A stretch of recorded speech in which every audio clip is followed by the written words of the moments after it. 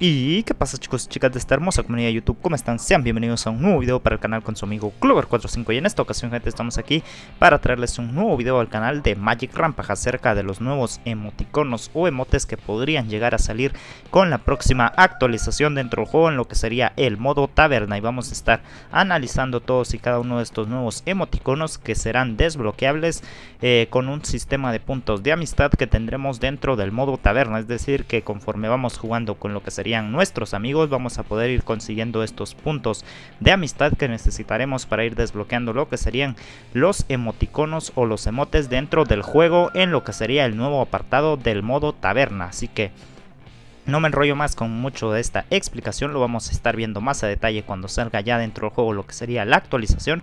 En esta ocasión vamos a estar revisando los emoticonos y vamos a estar reaccionando a todos y cada uno de ellos. Primero empezamos viendo que tenemos el de este como ratoncito que se parece mucho al ratón banquero que tenemos en el apartado del banco, donde guardamos, valga la redundancia, lo que serían nuestros objetos como armaduras y armas, que vemos que tiene ahí su monóculo y demás, y está bastante facherísimo, y hasta tiene como una poción en la mano, me parece ser a mí, o es, no, es su monóculo el que detiene con lo que es su mano. Está bastante interesante y muy chula el diseño de este emoticono, me gusta bastante. El siguiente emote que tenemos o emoticono sería el del personaje este que tenemos en el apartado de la tienda, que vemos que tiene como un simbolito de dólar, y ya sabemos que es bastante carero con las cosas que nos vende, pero para comprarnos es bastante tacaño, así que vemos que le gusta bastante el dinero. Este sería nuestro segundo emoticono. Luego tenemos el tercero, que está bastante más genial, que sería el de la capitana, como con este puñito así empuñando en señal de fuerza, que está bastante genial también, y se mira como que su animación es un poco más grande que la de los demás, así que intuimos que va a ser un poquito más grande o más especial el emoticono de la capitana, así que bastante bien.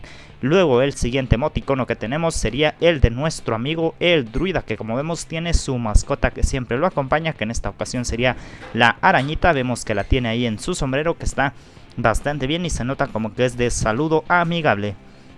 El siguiente emoticono que tenemos sería el del soldado cara sucia o la armadura de recluta, que vemos que es como nuestra armadura principal. Así tiene una animación, un diseño un poco peculiar, así que ese no vamos a comentarlo demasiado.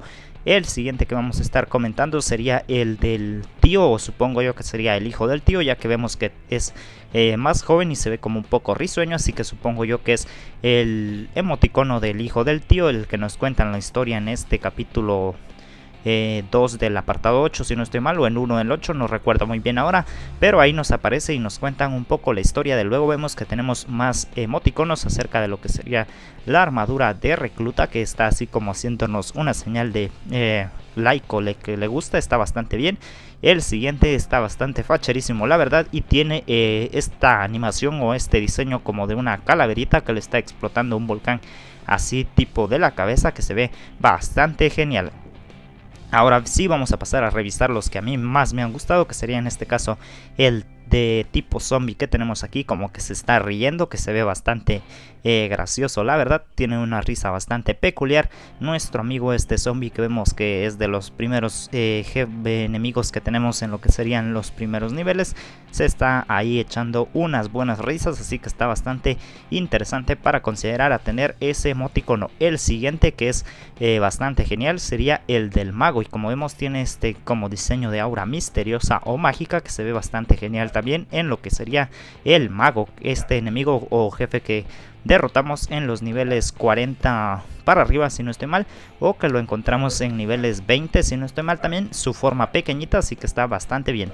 El siguiente emoticono sería el otro de la capitana, que vemos que tiene como su parche y un poco ya más rudo, así que está bastante genial este otro emoticono de la capitana, que también pinta para estar bastante interesante.